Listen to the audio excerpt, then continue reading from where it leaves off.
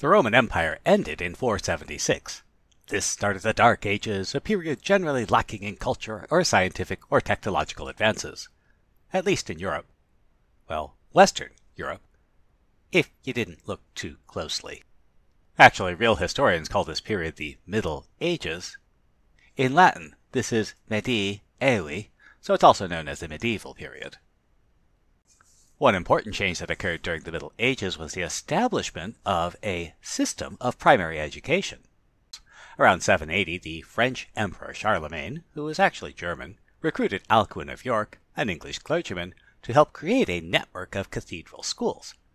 Alcuin wrote Propositiones ad Acuentes Jovenes, Problems to Sharpen the Minds of the Young. The book consists of about 50 questions designed to promote critical thinking. Some of the problems are logic puzzles.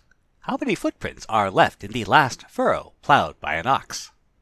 A man needs to take a wolf, a goat, and a cabbage across a river, but a boat can only carry the man and one of the objects. If left alone, the goat will eat the cabbage and the wolf will eat the goat. How can the man get all three across the river? Then there's this one. A father and son marry a widow and her daughter, the father marrying the daughter and the son marrying the widow. If each couple had a son, what is the relationship between the sons? However, many of the problems in Alcuin are mathematical in nature. Unfortunately, while Alcuin gave solutions, he rarely presented the methods. There are a few exceptions, notably in the geometry questions. For example, a four-sided field is 30 perches along one side, 32 on the opposite, 34 across the top, and 32 across the bottom. How many acres is the field? So one of the features about mathematics is that it has an internal logic. So we can infer that a perch is some unit of length, but what's an acre? Alcuin's computation will tell us. Alcuin's solution is the following. The sum of the two sides is 62, half of which is 31. The sum of the top and bottom is 66, half of which is 33. Multiply 31 by 33 to get 1023. Divide by 12. Divide by 12 again.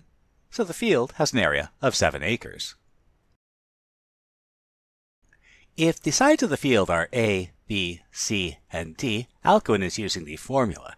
This is known as the agrimenter's formula and was used by the Romans, Egyptians, and others to compute areas. This doesn't calculate the area as we know it, but that might not be the point. Instead, the area could be a legal term. In particular, the formula could be computing a cadastral area, an area used to compute the amount of taxes a landowner must pay. Alcuin's mathematical procedure also gives us some insight into medieval culture. The computation should give an area, geometric or cadastral, in square perches. Since Alcuin divides by 12 twice, we can infer that 144 square perches are equal to 1 acre. So even if the problem uses archaic or obscure units that no one uses, like perches, acres, feet, or pounds, the mathematics tells us something about the units. Alcuin also computes the area of a circular field 400 perches in circumference. To do that, he divides by 4 to get 100 perches, squares to get 10,000, and again divides by 12 twice to give the number of acres. And we note that in contrast to the Mesopotamian method, it's not clear if the first division is meant to give the diameter. Alcuin also posed and solved the following problem. A staircase has 100 steps. On the first step is 1 pigeon, on the second 2, on the third 3, and so on. How many pigeons are there altogether? To solve this, Alcuin noted that the first and 99th stairs had 100 pigeons. Likewise, the second and 98th, the third and 97th, and so on until the 49th and 51st stairs.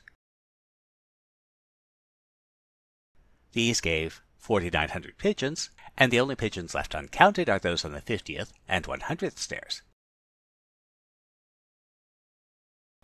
Adding those in gave the total 5,050 pigeons,